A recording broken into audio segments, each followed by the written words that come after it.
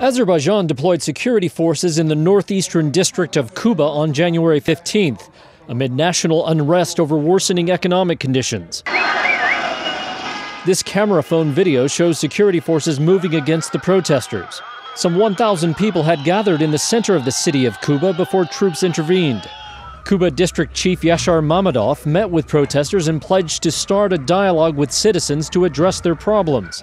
RFERL correspondents at the scene said demonstrators dismissed Mamadov's promises and continued the protests, prompting the security forces to use water cannon and tear gas.